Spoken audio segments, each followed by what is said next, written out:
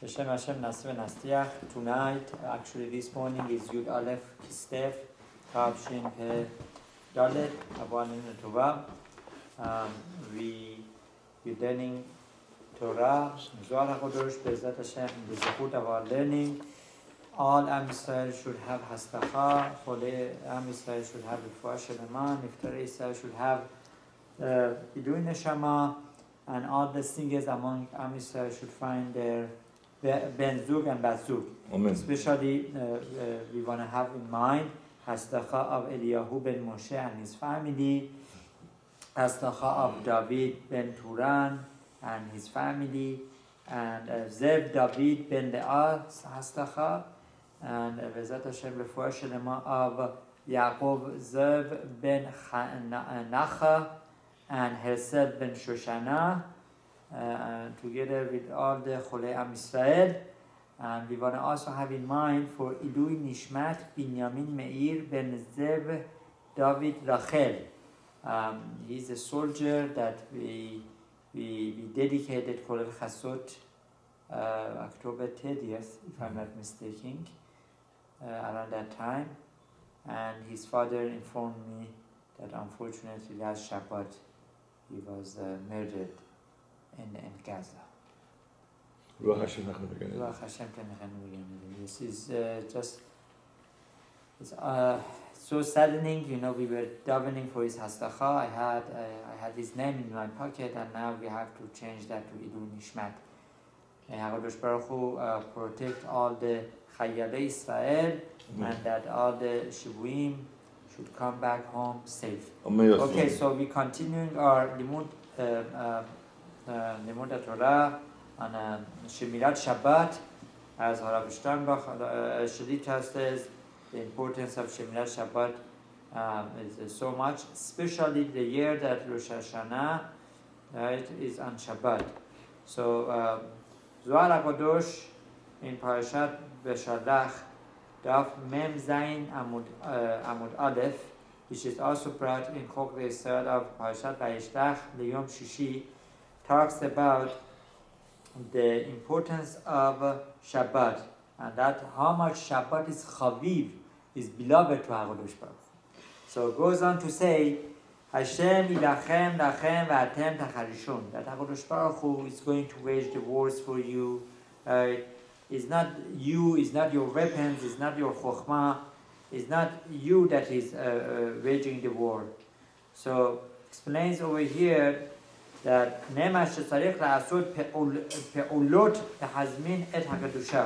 what we need to do our best to secure Kedusha, to holiness. Right?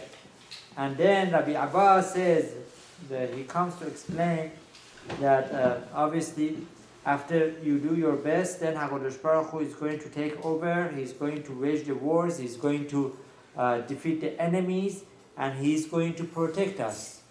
Rabbi Abba Patach, so he explains this pasuk in the Yeshaya, Im Tashib Meshabbat Laklecha. What does that mean? That Asot Chafasacha B'Yom Kodshi, As Tinanagan Hashem Al Hashem. Zakayin Inun, Ashrehem. After we come, we prepare for Shabbat. After we do all the mundane things before Shabbat and Erev Shabbat, and everything is prepared, then we get Zoche to what?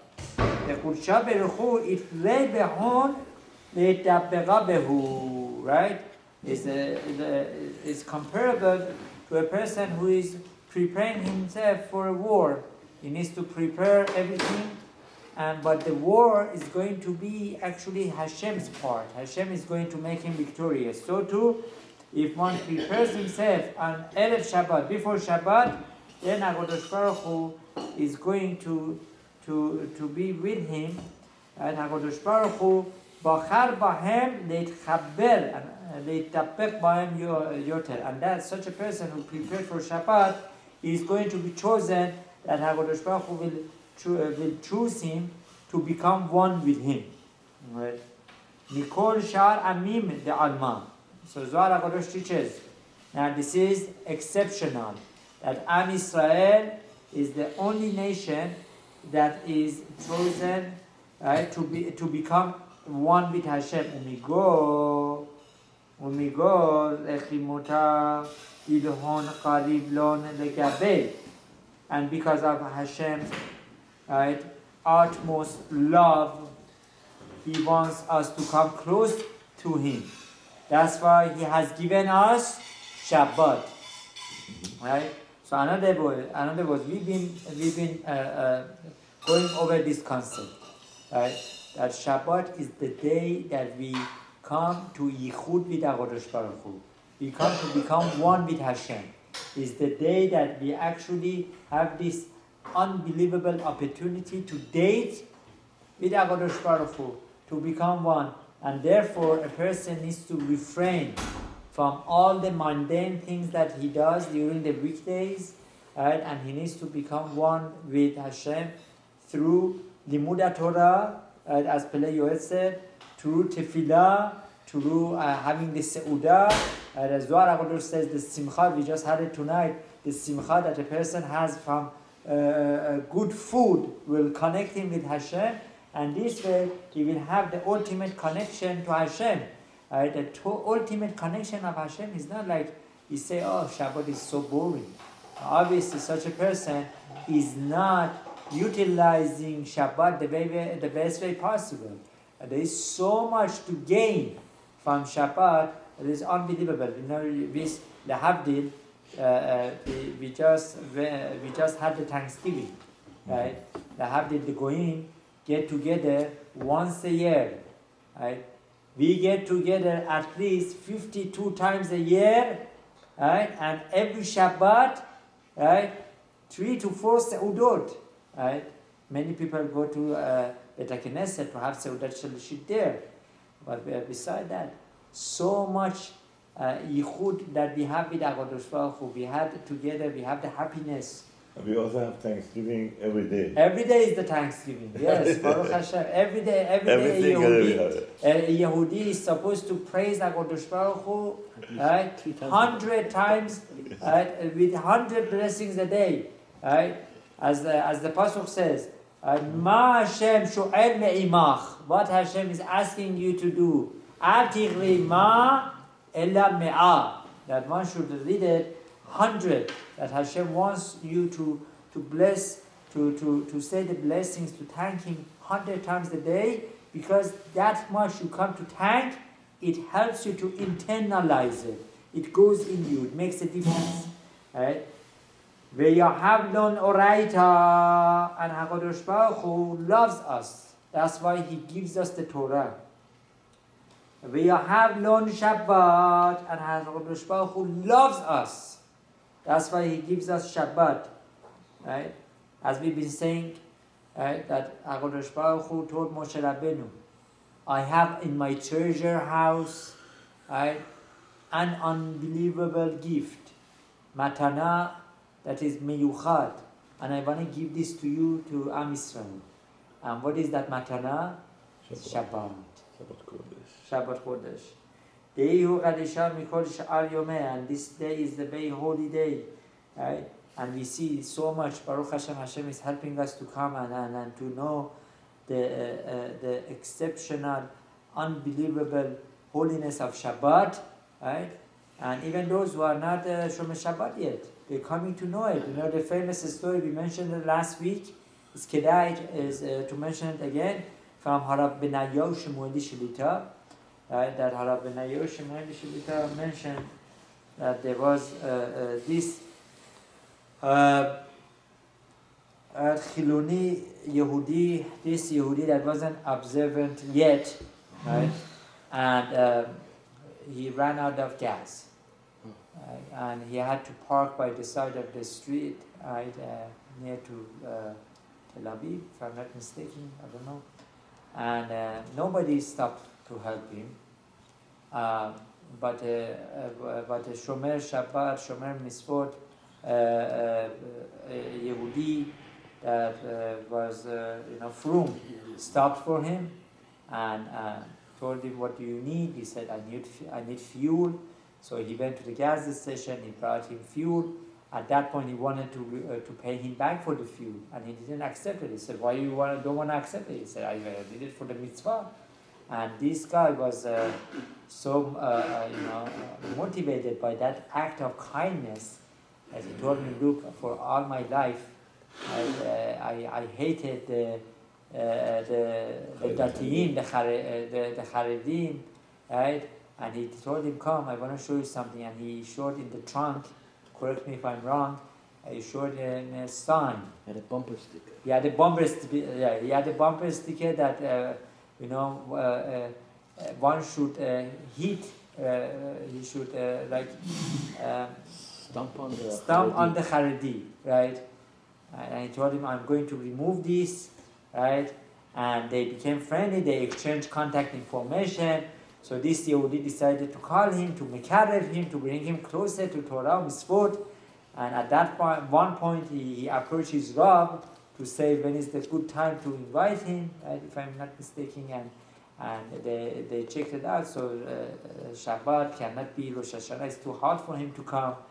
2 days is very difficult for him. And then it was the other Yom Tovim, again, a few days was very difficult to host such a person. And then it came Simchat Torah. Simchat Torah, that he decided to invite him for Simchat Torah, but there was another obstacle. He also wanted to invite his family, or maybe he was going to go to them. His dad's house. He was going to go to his dad's house, which was one of the border towns, right? And so instead of going there, he called the parents, come over. Everyone came over, and they all had Shabbat together. And then, unfortunate news that went out, and everyone heard that on that Simchat Torah was the October 7th, that unfortunately 1,400 Yehudim Chedushim were murdered. May Hashem take revenge. Amen. So what saved them was Shabbat. Right? Ki yeshmera Shabbat and nishmereni. Right? Mikola. So then v'shakil Shabbat deqabel oraita kula. And a person who keeps Shabbat is equal to keeping all the Torah. All the Torah. Right? Uman de natir Shabbat keilu natir oraita kula. And one who keeps the Shabbat is as if that he has kept all the Torah. And the pasuk goes on to say, "Ve'karata Shabbat oneg." What is the meaning that Shabbat is called oneg? Is the day of enjoyment. Inuga de kula, oneg de kulam. That all of us, we need to enjoy. Now, what does the kulam mean? Inuga de nafsha begufa. A person on Shabbat is supposed to have enjoyment of soul and enjoyment of body. How is that achieved? Right? Soul is tefillah, right? Is limud Torah, right? And food can be contributed to enjoyment of the goof. Horma sabzi, gondi. What do you like? You like gondi? Horma sabzi? Yeah.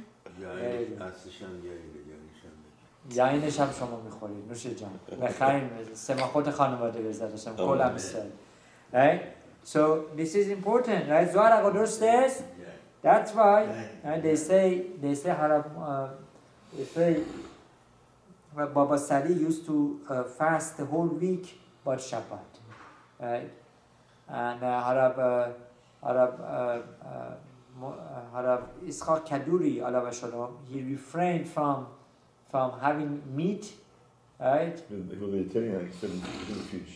Right? He only had fish, but on Shabbat he had chicken, I believe, no? Yeah, I'm not sure. No.